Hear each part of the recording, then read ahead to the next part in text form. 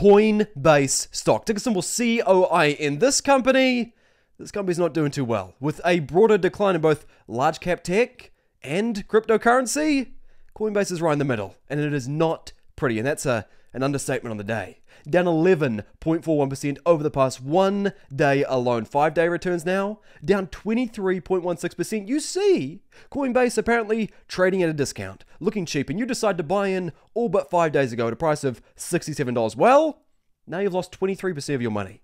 That is the reality of this marketplace, the reality of the pain around Coinbase. 1 month returns, down 15.92%. 6-month returns, now look at this.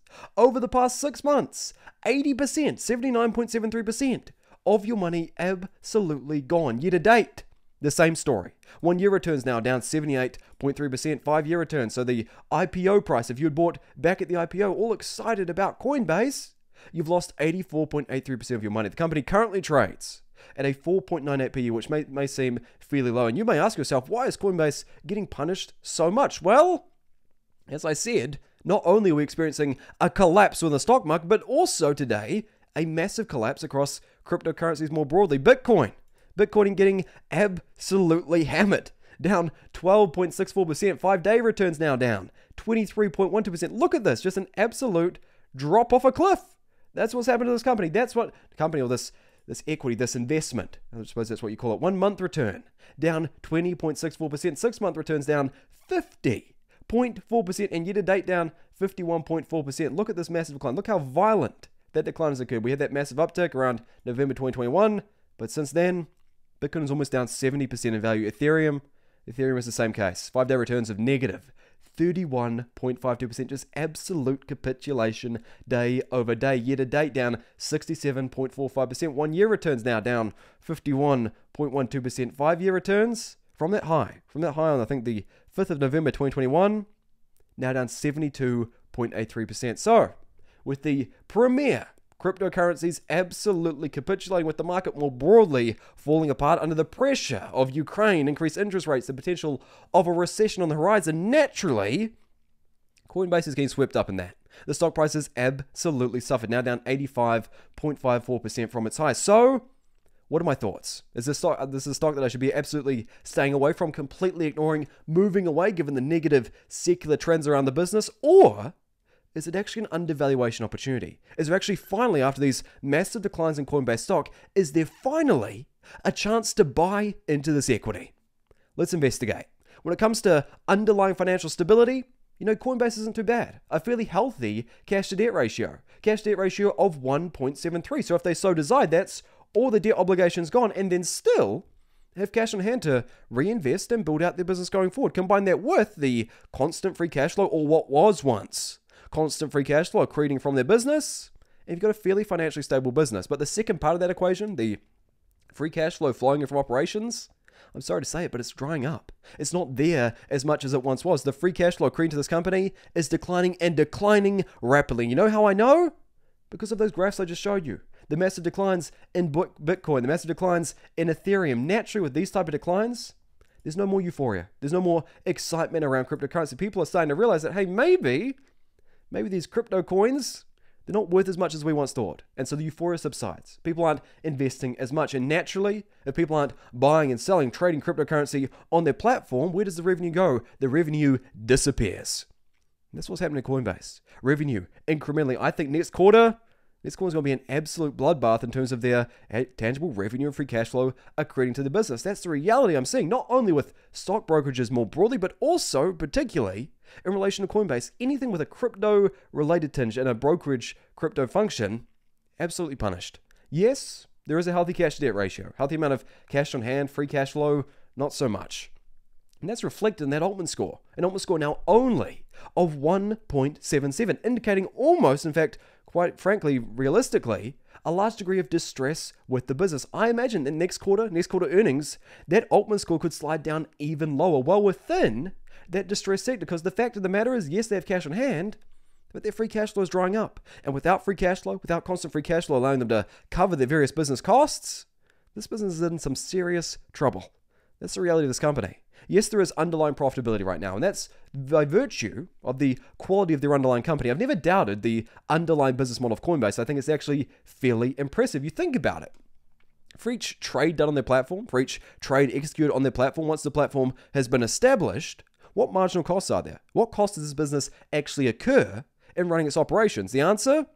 Virtually nothing. Aside from staffing costs and the server costs to run their platform, costs are virtually zero. And that allows them to maintain massive net margin profitability. Profitability of 33.63%. Operating margins also fairly good at 21%. And gross margins give you a full picture at 81.79%. That's the reality. That's the reality of this company on a profitability basis, almost unmatched. This is a high-class business on a profitability basis. But for that model to work, for that massive underlying profitability to really have a tangible impact on the business, you need people using your platform. You need people making trades and making trades fairly actively.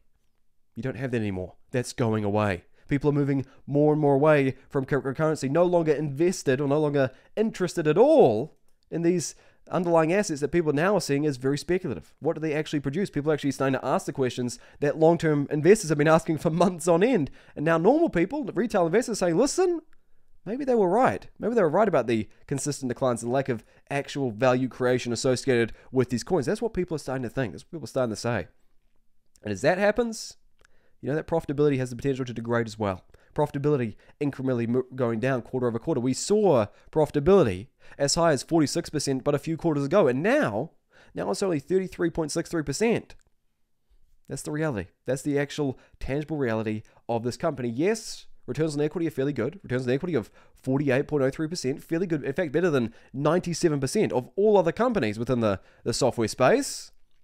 But is that really going to stand up? Is that really going to stand up when your users go away? When people are no longer using your platform? I don't think so. So we have evident issues in terms of free cash flow accretion, free cash flow drying up for this company. We have a massive threat to the underlying profitability as people continue to stop using cryptocurrency, as they see these massive collapses in the actual tangible risk associated with buying cryptocurrency, because it doesn't just go up. People forget 2018. They forget the declines that have happened before. People buy into euphoria. They don't think about the past. People, I can guarantee you, people buying in here, seeing this massive run up, they weren't thinking about back in 2017. They weren't thinking about the 2017 collapse where it lost over 82% of its value. They were only thinking about, my friend's making money. The other investor I know is making money. The other guy I know is making money. So I must be making money as well.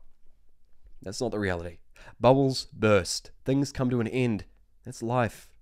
So, what about the valuation? What about the valuation? Is it trading at a fair value now after these substantial declines in terms of the underlying equity price? Well, based upon the PE ratio, you might think, yeah, PE ratio is actually pretty good. PE ratio is very, very low now at only 5.98. And if we break this down a little more tangible detail in terms of the growth that needs to be priced in to get a fair value going forward, you know, it gets even more appealing. In fact, on the day, all we need to price in terms of tangible growth going forward over the next decade is a growth rate of negative 8.93%.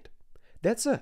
If they lose earnings at 8.93%, almost 9% over the next decade, so at the end of the next decade, they have 90% of their total earnings wiped out, it's still fairly valued. You're still getting a fair value for your money, which is a phenomenal undervaluation equation. They can lose 90% of their tangible earnings and still be undervalued, still be trading at the current trading price as seen today. That is what appears to be a very appealing buying opportunity. But you need to ask yourself, will crypto be around a decade from now? Will crypto trading be around a decade from now? If you are a crypto bull, if you believe over the next 10, 15, 20 years, cryptocurrency is going to absolutely change the way we transact and the way we conduct business in the world more broadly, then absolutely massive buying opportunity evident within this company. Tremendous buying opportunity. One of the single greatest undervaluation opportunities I've seen in a long, long time. But if you're not as bullish on crypto, if you think crypto is more a speculative asset, one that's not going to be around for too much longer than this